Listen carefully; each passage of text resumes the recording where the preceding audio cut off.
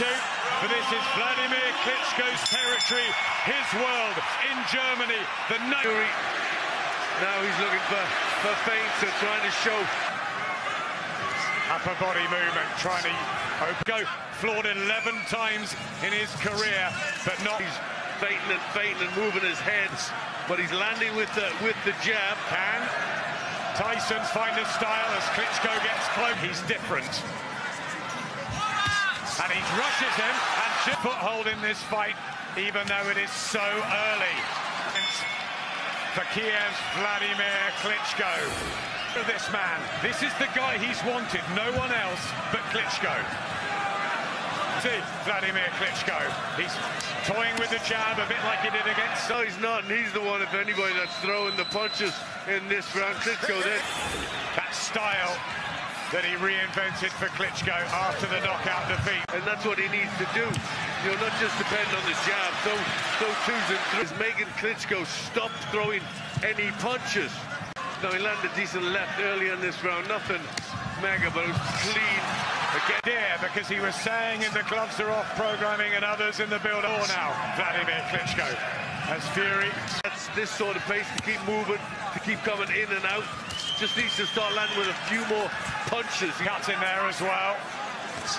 We'll have a look at that. Right hand is in the corner, as always, for Wladimir. When it comes to that, Tyson Fury.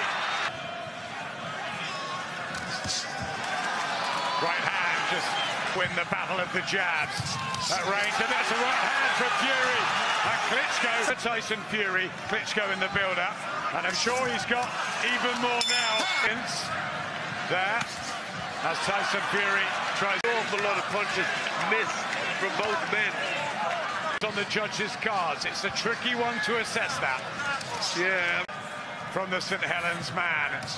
Is that going to green and gold of Tyson Fury with Paris and Venezuela on the still to do? Tries it. Remember when David Hay came over here and took the WBA crown from a wide win, and he was meant to give him his toughest test.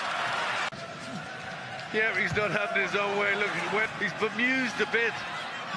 And jabs from Fury. That reach is giving him trouble, giving him more annoyance than Wladimir Klitschko's punches at the moment. Tyson Fury.